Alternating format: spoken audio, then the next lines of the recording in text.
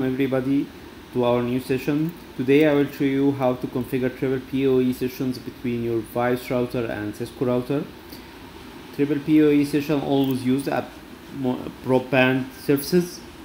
You can use it to assign IPs and authenticate user before assigning IPs to them. Let's start by our configuration. Here I will show you CISCO configuration for PPPOE at CSR1000V. First, to start configuration at CISCO router for this, you will go to configure and local pool for assigning IPs for them. So to configure this IP local pool,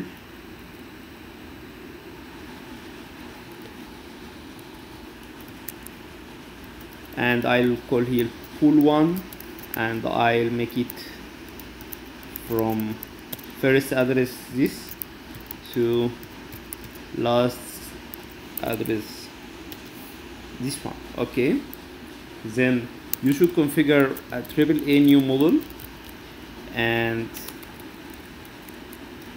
make the authentication for PPP authentication PPP default P. Here I will make it local, not from radius, and also I'll configure a username of test, and I'll configure a password of test also.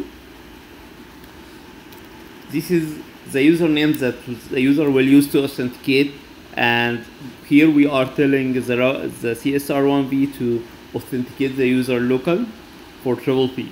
Now to configure the PPPOE session, let's go to the interface connected to the VYOS router and tell it that PPPOE enable group, and I'll create a BBA group called it global 1. Okay, this is under the physical interface. Then we will go to configure a BBA group, and this is for PPPOE, and we will call it global 1. For this PPPOE group, we will put a virtual template, and we will use virtual template 1, and that's all the configuration we need. Let's go to our virtual template and let's configure it here. To configure IP unnumbered loopback 0, this is the source IP address that will the CISCO router talk with to its clients, its PPPOE clients. And then we will make PPPOE authentication. We will use both PEP and SHAP authentication, and for PPP, also for IPTP, we will make the address required.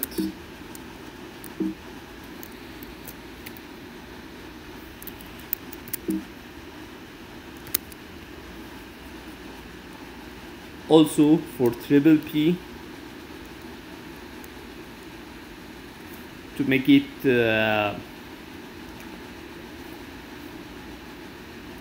assign a pool, we will make it from PPPOE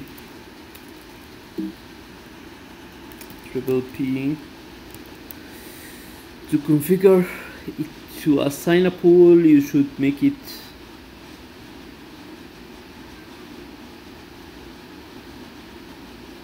from pool 1. Let me check. I think I have previous configuration.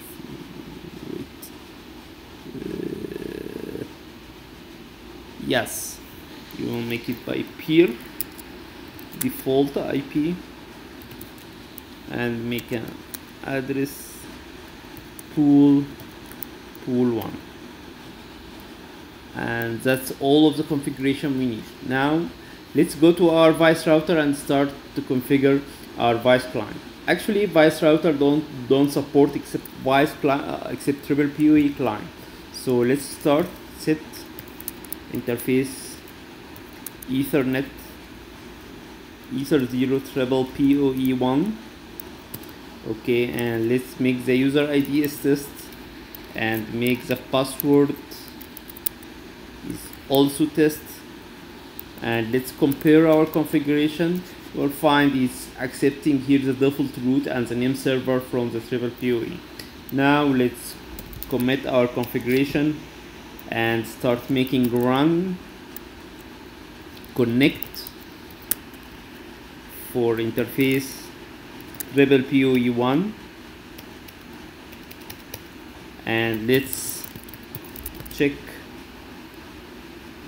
our interfaces. Now you can see now PPPOE is now assigned an IP from the pool 1.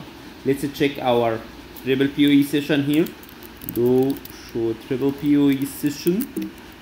You can find here, this is session, run show IP interface brief.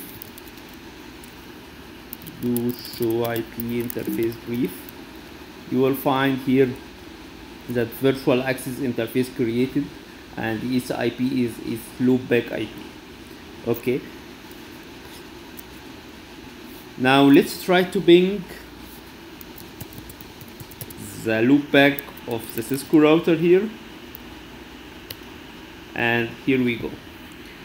Hope that was informative for you, and thank you for viewing.